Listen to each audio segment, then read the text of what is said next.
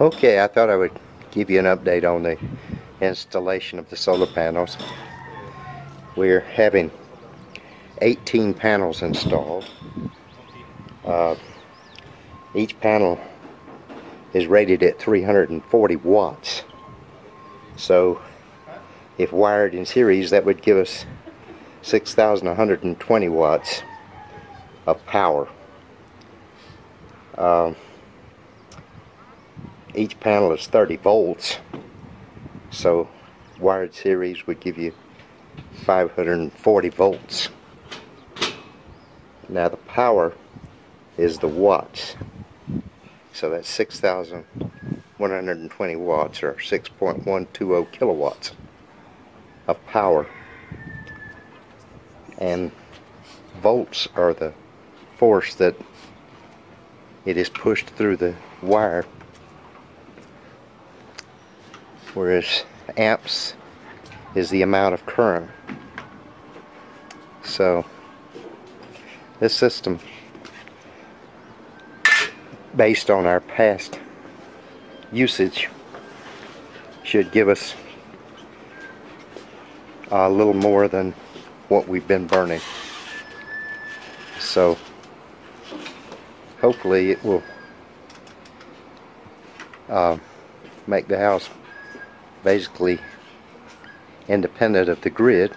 However, we are connected to the grid, so if our system doesn't supply enough power, we'll still have the grid, and there will be a buy meter which allows what we don't use that we're generating to go back into the grid. So that will give us a plus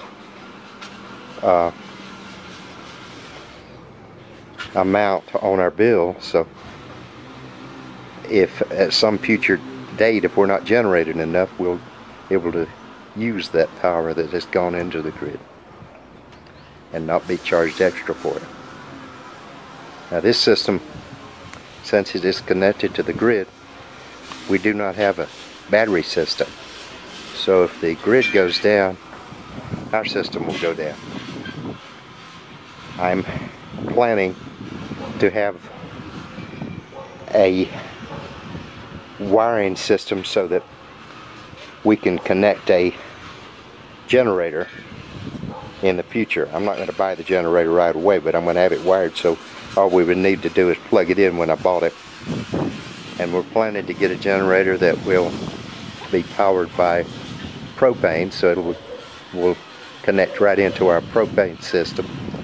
And if the grid went down, then it would be automatically switched to the generator, so we shouldn't lose power. So that's where we are now. We're getting the panels, the frames that they will sit on, installed, and hopefully we will have all the panels installed shortly. And I read that the angle that the panels are sitting should be equal to the latitude, and the panel should be pointed south to get the most solar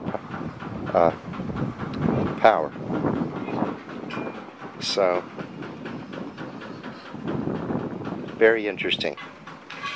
I don't know a lot about it, but hopefully after we get everything installed and after we've had it working for a while, we'll know where we are and how it's working. I'll post more videos as I get more information. Thanks for watching.